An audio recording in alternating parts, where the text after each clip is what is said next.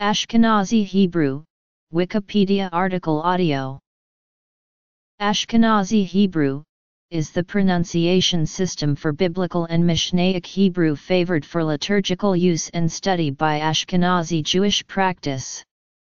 It survives today as a separate religious dialect within some parts of the Haredi community, even alongside modern Hebrew in Israel, although its use amongst non-Israeli Ashkenazi Jews has greatly diminished. As it is used parallel with modern Hebrew, its phonological differences are clearly recognized. Features. Variants. There are considerable differences between the Lithuanian, Polish, Hungarian, and German pronunciations. In addition to geographical differences, there are differences in register between the natural pronunciation in general use and the more prescriptive rules advocated by some rabbis and grammarians, particularly for use in reading the Torah. For example, there have been several theories on the origins of the different Hebrew reading traditions. The basic cleavage is between those who believe that the differences arose in medieval Europe and those who believe that they reflect older differences between the pronunciations of Hebrew and Aramaic current in different parts of the Fertile Crescent, that is to say Judea, Galilee, Syria, northern Mesopotamia, and Babylonia proper.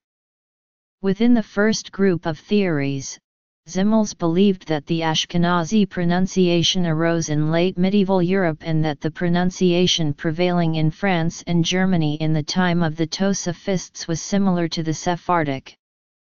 His evidence for this was the fact that Asher ben Jehiel, a German who became chief rabbi of Toledo, never refers to any difference of pronunciation, though he is normally very sensitive to differences between the two communities. The difficulty with the second group of theories is that we do not know for certain what the pronunciations of these countries actually were and how far they differed. Since the expulsion of the Jews from Spain in 1492, if not before, the Sephardic pronunciation of the vowels became standard in all these countries, ironing out any differences that previously existed. This makes it harder to adjudicate between the different theories on the relationship between today's pronunciation systems and those of ancient times. Leopold Zunes believed that the Ashkenazi pronunciation was derived from that of Palestine in Junic times, while the Sephardi pronunciation was derived from that of Babylonia.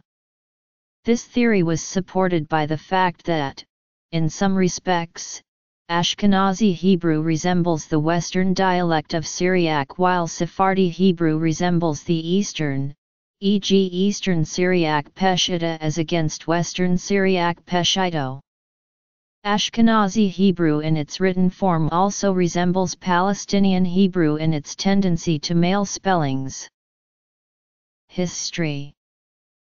Others, including Abraham Zevi Idelson, believed that the distinction is more ancient, and represents the distinction between the Judean and Galilean dialects of Hebrew in Mishnaic times, with the Sephardi pronunciation being derived from Judean and the Ashkenazi from Galilean.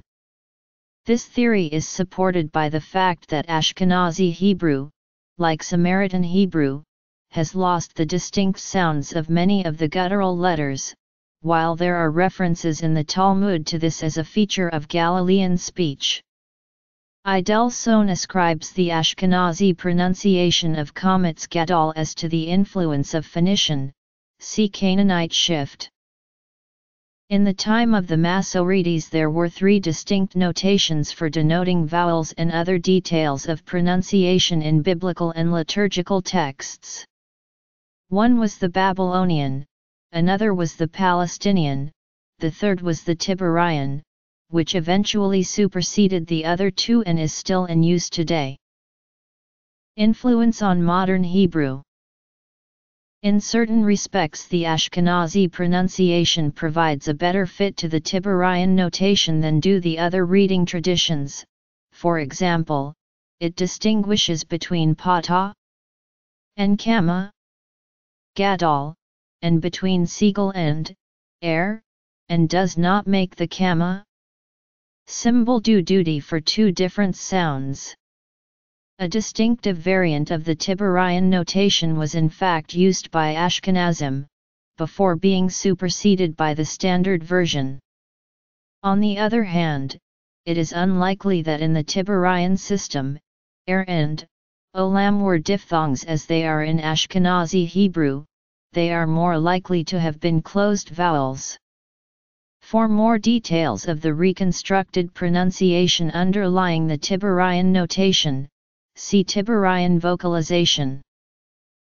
In other respects, Ashkenazi Hebrew resembles Yemenite Hebrew, which appears to be related to the Babylonian notation. Shared features include the pronunciation of kama, gadol as end, in the case of Lithuanian Jews and some but not all Yemenites, of olam as. These features are not found in the Hebrew pronunciation of today's Iraqi Jews, which as explained has been overlaid by Sephardi Hebrew, but are found in some of the Judeo-Aramaic languages of northern Iraq and in some dialects of Syriac. Another possibility is that these features were found within an isogloss that included Syria, northern Palestine, and northern Mesopotamia but not Judea or Babylonia proper, and did not coincide exactly with the use of any one notation. Shift may have applied to a more restricted area than the kama gadol equals shift. The Yemenite pronunciation would, on this hypothesis, be derived from that of northern Mesopotamia and the Ashkenazi pronunciation from that of northern Palestine. The Sephardic pronunciation appears to be derived from that of Judea, as evidenced by its fit to the Palestinian notation. Endnotes. According to the Maharal of Prague and many other scholars, including Rabbi Yaakov Emden, one of the leading Hebrew grammarians of all time, Ashkenazi Hebrew is the most accurate pronunciation of Hebrew preserved.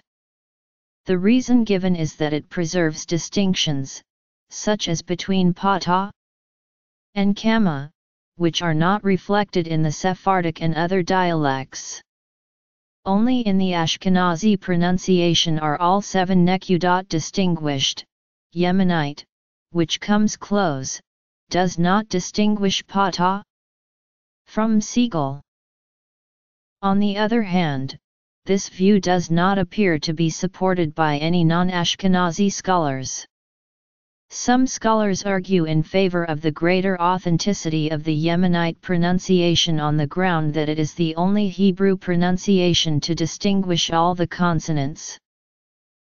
Literature. Although modern Hebrew was intended to be based on Mishnaic spelling and Sephardi Hebrew pronunciation, the language as spoken in Israel has adapted to the popular Ashkenazi Hebrew phonology in the following respects. Aleph and ayin are completely silent at all times in most forms of Ashkenazi Hebrew, where they are frequently both pronounced as a glottal stop in modern Hebrew.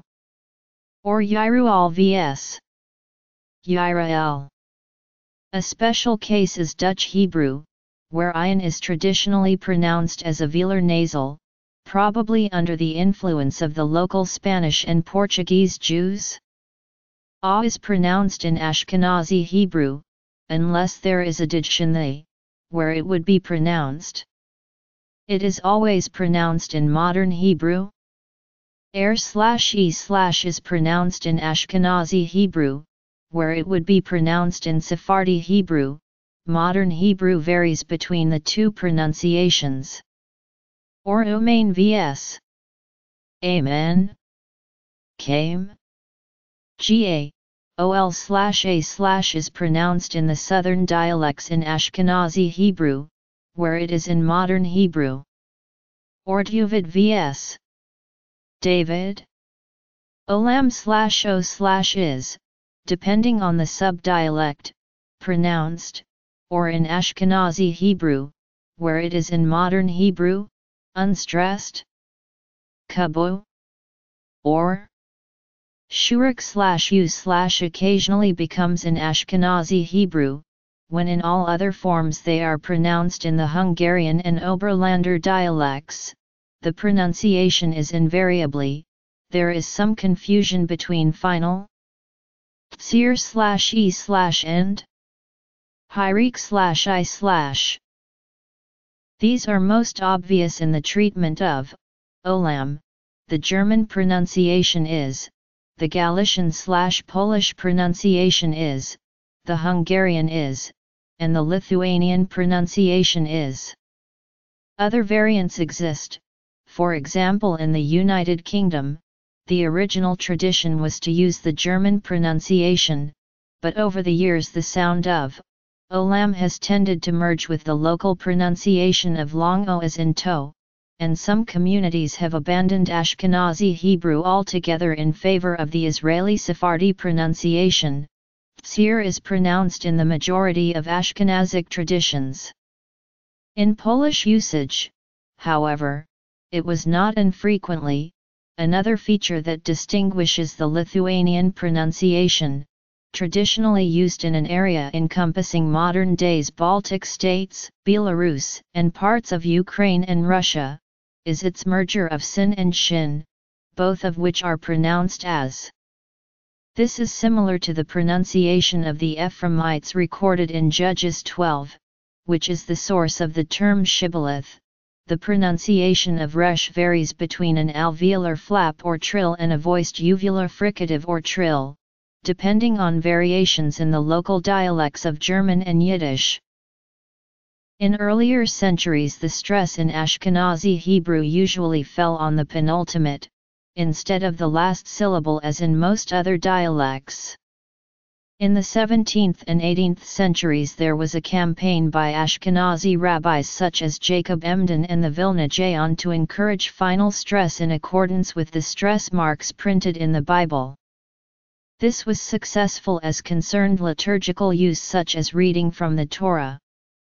However, the older stress pattern persists in the pronunciation of Hebrew words in Yiddish and in early modern poetry by Chaim Nahman Bialik and Shaul Chernyshevsky.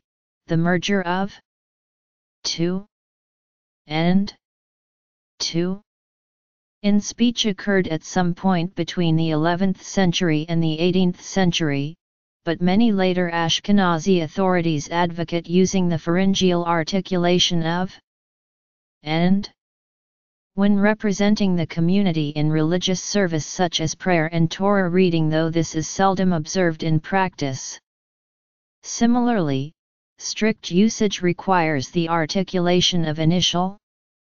As a glottal stop, in general use, the mobile shiva is often omitted.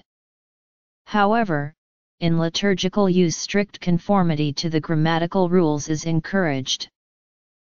The elimination of pharyngeal articulation in the letters, eth and ion, the conversion of resh from an alveolar flap to a voiced uvular fricative or trill, the pronunciation of tsir as in some contexts, the elimination of vocal shiva, some of the letter names, in popular speech, penultimate stress in proper names, similarly, penultimate stress in nouns or verbs with a second or third person plural suffix instead of ketoftem, shalom aleichem instead of shalom alechem.